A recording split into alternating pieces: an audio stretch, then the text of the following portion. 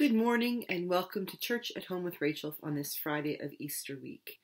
This morning, before I begin, I would like just to take this opportunity to say a prayer as we remember His Royal Highness Prince Philip, Duke of Edinburgh. Let us pray. God of our lives, we give thanks for the life of Prince Philip, for his love of his country and for his devotion to duty. We entrust him now to your love and mercy through our Redeemer Jesus Christ. Amen. And I ask your prayers for the Queen, for the whole royal family, and for all those extended members of the family who saw Prince Philip not as a prince or as a duke or as the leader of the military, but rather as a father, a grandfather, a great-grandfather, an uncle, a friend. It is always difficult when we lose someone we love, especially in these times when we can't reach out to one another in the ways that we would like to in times of mourning. But I think even more so when the world is watching. So we pray for all those who mourn his loss, who remember him, and who love him so dearly. This morning, I would like to talk to you about that still small voice of God and prayer. I have recently been reminded, about a year ago, about the work of Catherine Marshall. Periodically through my life, I come back to her as one of my touchstones for spiritual life.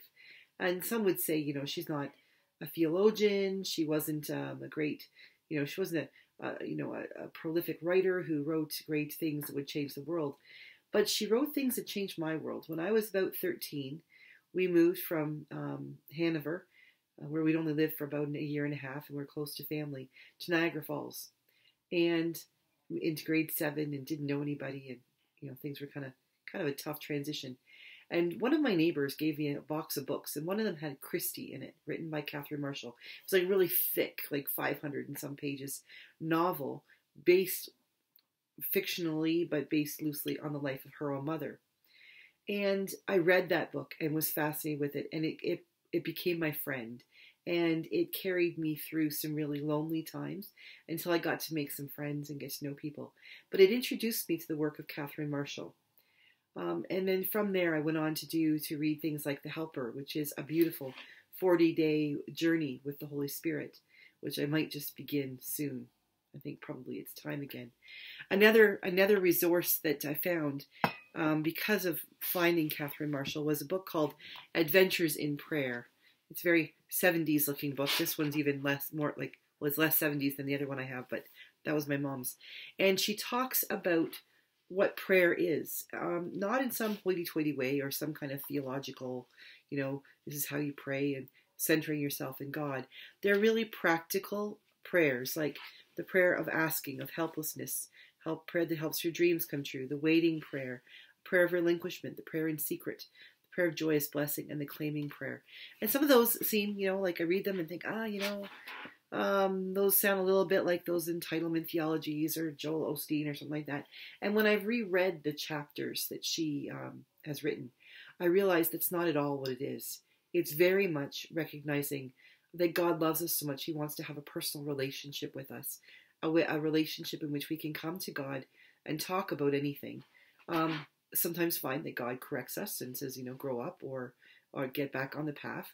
But that there's nothing that is so beneath God that we can't come to God in prayer about it. And yesterday in my devotions, I was reading from this the President's devotional, and it was talking about the still small voice from John 16, verses 12 to 13. Jesus says, I have much more to say to you, more than you can now bear. But when he, the Spirit of truth, comes, he will guide you into all the truth. He will not speak on his own. He will speak only what he hears, and he will tell you what is yet to come. And then Joshua Dubois, the author, says, God is still speaking. Some call it a still small voice. Others call it holy intuition. Jesus, before he left this earth, assured us that it is something else, the Holy Spirit. Our Father and his Son are in heaven above, but they are also present on earth through their representative, who dwells among us, and the Spirit speaks on their behalf, if only we would listen.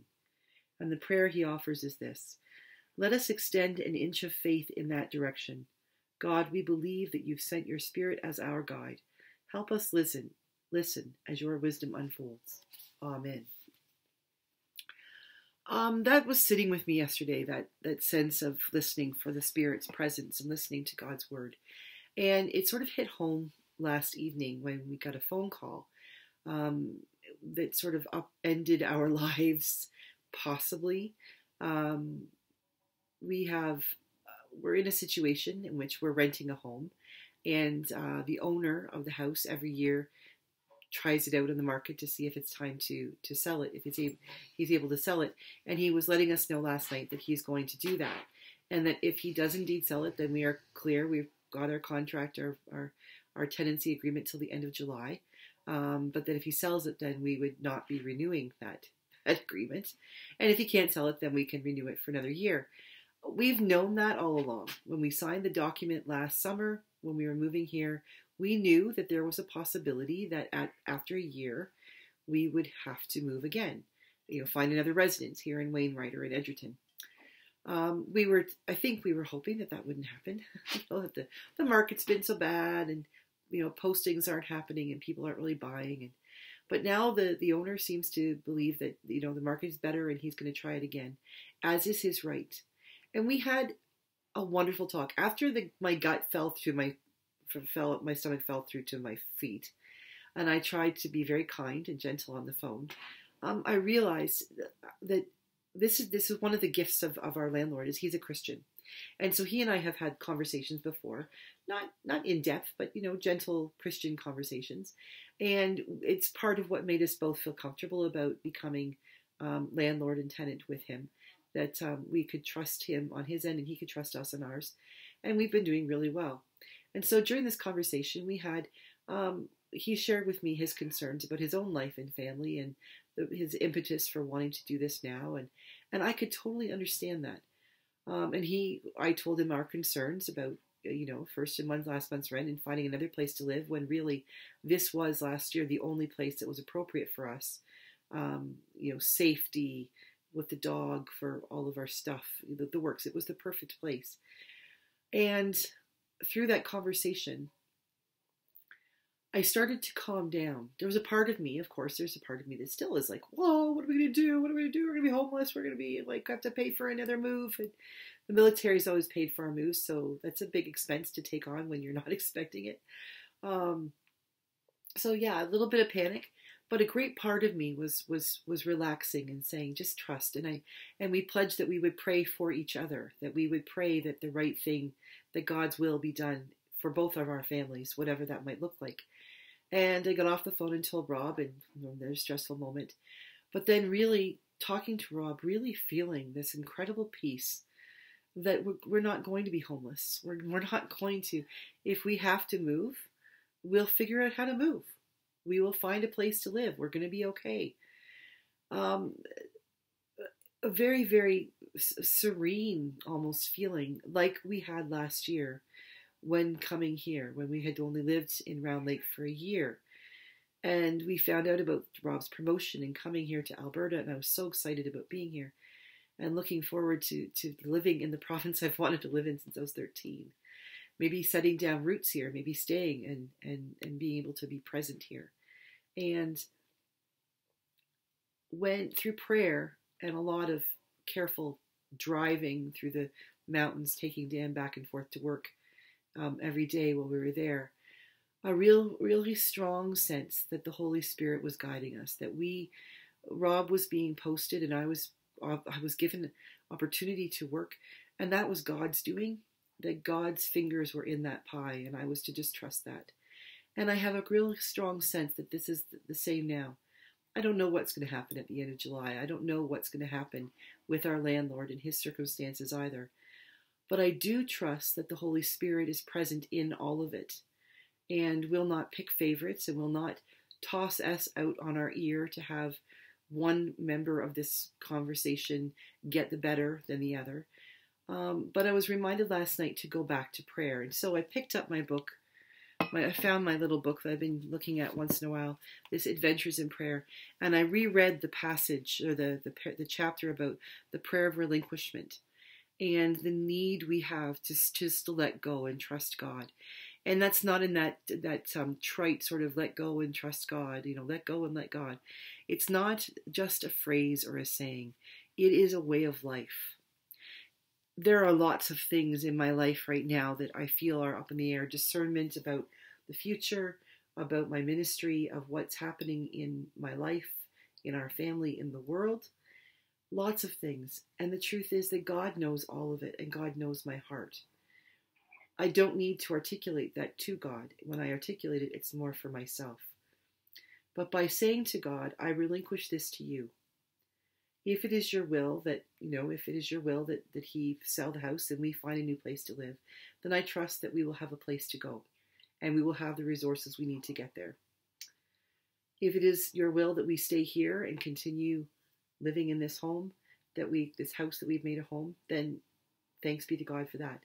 But I need to let it go. My worrying will do nothing except give me an ulcer and cause me great heartache and probably block my ears from being able to hear the Holy Spirit speaking to me.